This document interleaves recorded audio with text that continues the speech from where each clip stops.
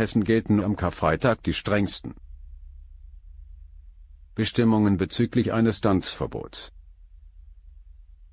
Doch trotz dieser Regelungen planen die Jusos in Frankfurt zusammen mit der grünen Jugend und den jungen Liberalen eine Party zu veranstalten. Warum? Das erklärt der Vizevorsitzende Lukas Schneider. Der Karfreitag gilt in der christlichen Religion als der Tag, an dem Jesus gekreuzigt wurde. Aus diesem Grund gilt dieser Tag als Still- und Tanzveranstaltungen sowie laute Musik sind gesetzlich verboten. Allerdings gibt es je nach Bundesland unterschiedliche Regelungen, wobei die strengsten in Hessen gelten. Hier sind Tanzveranstaltungen von Gründonnerstag, 4 Uhr, bis Kar-Samstag, 24 Uhr, sowie am Ostersonntag und Ostermontag von jeweils 4 bis 12 Uhr untersagt. Clubs dürfen zwar geöffnet bleiben, aber laute Musik ist in dieser Zeit verboten. Trotz dieser Regelungen haben sich die Jusos, die grüne Jugend und die jungen Liberalen entschlossen, eine Party zu organisieren. Laut Lukas Schneider ist es wichtig, die Trennung von Kirche und Staat zu wahren und das Recht auf freie Entfaltung der Persönlichkeit zu respektieren. Er betont, dass das Verbot des Tanzens und lauter Musik an einem bestimmten Tag in einer bestimmten Region keine Begründung dafür sein kann, dass junge Menschen ihre Freiheit und ihr Recht auf individuelle Entfaltung nicht ausleben können. In Hessen gelten die strengsten Regelungen bezüglich des Tanzverbots. Aber die hessischen Jusos sind nicht bereit, dies einfach hinzunehmen. Deshalb haben sie gemeinsam mit der grünen Jugend und den jungen Liberalen eine Party für Freitagabend ab 20 Uhr im DGB Jugendclub in Frankfurt geplant. Laut dem stellvertretenden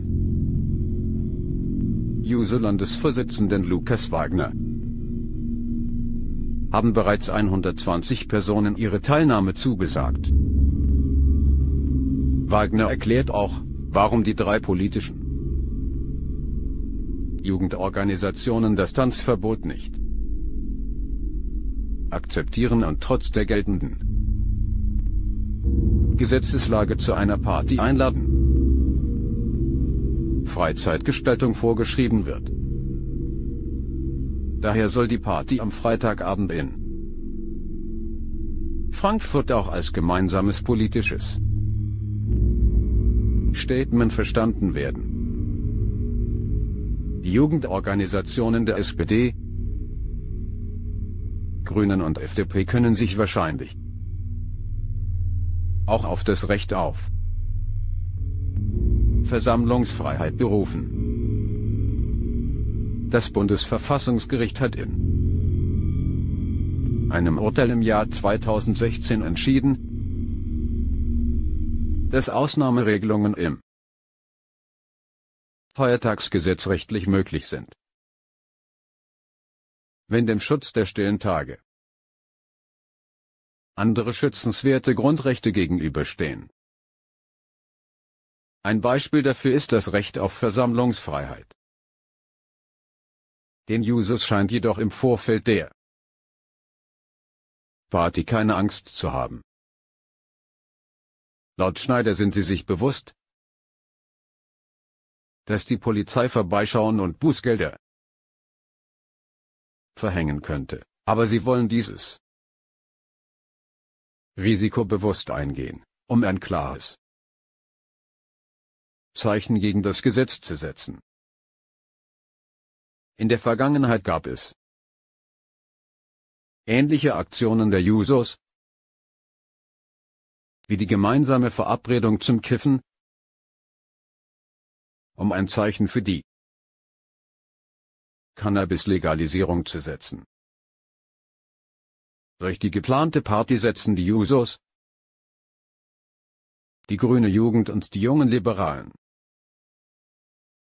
ein gemeinsames politisches Statement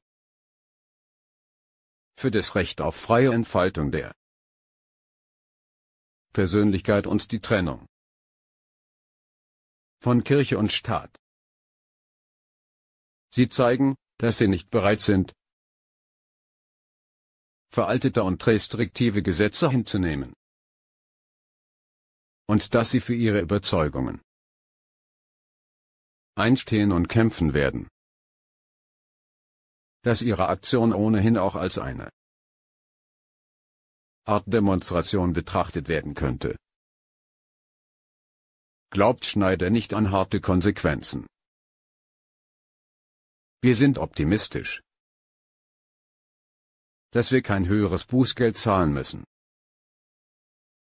Als politische Organisationen haben wir eine Pressemitteilung damit verbunden und wollen damit zeigen, dass man Versammlungen nicht einfach unterbinden kann. Und wenn man tanzen möchte, muss man tanzen. Für Schneider stellt sich zudem die Frage, ab wann die Grenze der Legalität überschritten wird. Ab wann? Wenn Musik läuft. Musik darf ja laufen. Wird das dann schon als Tanzen angesehen? Wenn ich einfach meinen Körper dazu bewege? Das ist eine Grauzone, bei der es schwierig ist, das wirklich jemandem rechtlich vorzuwerfen. Die Argumentation von Schneider unterstreicht das Recht auf individuelle Entfaltung und das Recht auf politische Meinungsäußerung. Er weist darauf hin, dass das Verbot des Tanzens und lauter Musik an einem bestimmten Tag in einer bestimmten Region keine Begründung dafür sein kann, dass junge Menschen ihre Freiheit und ihr Recht auf individuelle Entfaltung nicht ausleben können. Die geplante Party wird somit auch als ein symbolischer Akt für die Rechte und Freiheiten junger Menschen verstanden.